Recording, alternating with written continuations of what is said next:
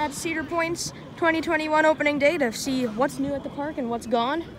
Something new is that the tent for screening, for the temperature screening, is no longer there. Also, masks are no longer required outside, they're only required inside. Something brand new this year for 2021 is this massive Cedar Point 150th sign in front of the Midway Carousel. So right when you walk in the park now, you are greeted with this big 150. So this year at Cedar Point, reservations are still required, but now there is a different system for reservations. Now you can make 3 reservations at a time, and now there is a waiting room to make reservations.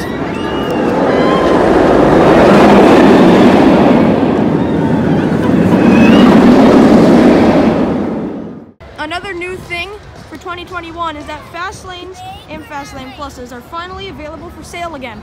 Last year they were unfortunately not available due to the virus, but now they are finally available again, so you can finally get on your favorite ride as fast as possible.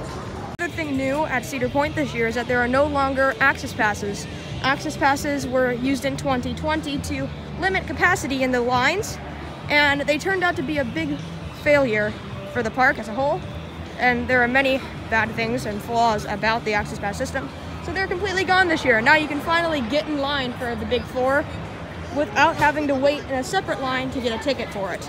Something new for 2021 for the 150th anniversary is that they now have these booths around the park. These were used before where you can ask questions and get maps and all of that for free from the park.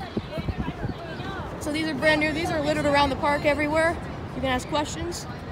The restaurant for the 2021 Cedar Point season is the Wild Turnip. This is a new vegan restaurant and a vegetarian restaurant. We have some vegan friends, so hopefully they'll enjoy this restaurant. This is right next to Maverick and the entrance to Frontier Town, just past the Forbidden Frontier and Frontier Trail area. So it's right here. Unfortunately, it's not open today. Something new for 2021 at Cedar Point.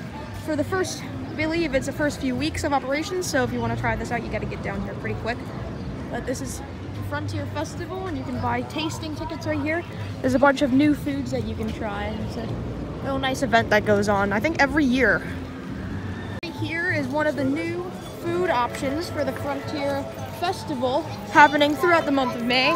There's also another one right there. So around this area of the park, there is a bunch of booths where you can buy different foods that are normally not available into the park. So definitely try to check this out if you can.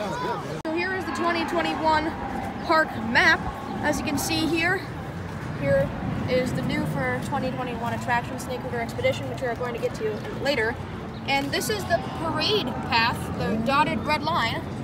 Anyway, this is happening on June 26th through August 15th. And there's special parade floats. We saw them at Winter Trail Out, but unfortunately we weren't able to show you.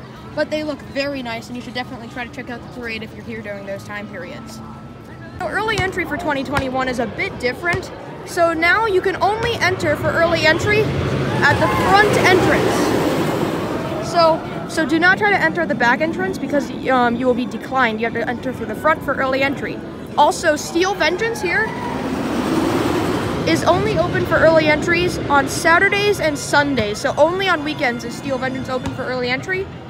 And finally, for early entry, Gold Passers can only ride the rides in the front half of the park, which means all of the Big Four coasters are only available to Platinum Pass holders for early entry now. So that's just something to note. So after you get off Steel Vengeance now, you come in here, the old fast lane entrance, and you reach the back of the lockers where you put your stuff in. So yes, there's a new locker system here. It's free. But this is where you pick up the stuff that you put in. On the other side of the queue, you will put your stuff in, and then you can grab it from the other side. Yep, so this is fast lane, which wraps around and connects. Normal queue, I'll show you. So the normal queue makes a little different route than it used to. So this is normal entrance, fast lane, straight ahead. Normal entrance is this way. And looks like the queue starts right here, so I'm not gonna get in line, but oh yeah, there's quite a few people in there. But so you go through the cattle's this on this side. Oh wow, there's a lot of people in line. So you go through normal entrance this way and come out, and then you merge with fast lane, which cuts straight across. And then you put your stuff in the lockers, and they can get it from the exit. Then you put your stuff in the locker, get back in line, and then get your stuff out. Something new for 2021 down in Frontier Town is that they have a lot of little shops that have t-shirts, a bunch of handcrafted items, woodworking.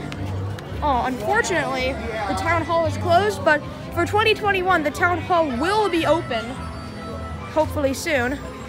So later this year, we'll have to check that out because I've heard they're doing a lot of work inside, renovating it, but it's currently not open for opening day, so we will not be able to see that. But it will be new for 2021. New for 2021 attraction is Snake River Expedition, which again is a ride that's not operational, as most rides on opening day aren't operational, including Snake River Expedition, which is going to be a boat ride that has a bunch of little animatronics around, and it's going to take like basically a tour of the Forbidden Frontier section island of the park near Millennium Force. And there's also a gift shop here, which is really nice.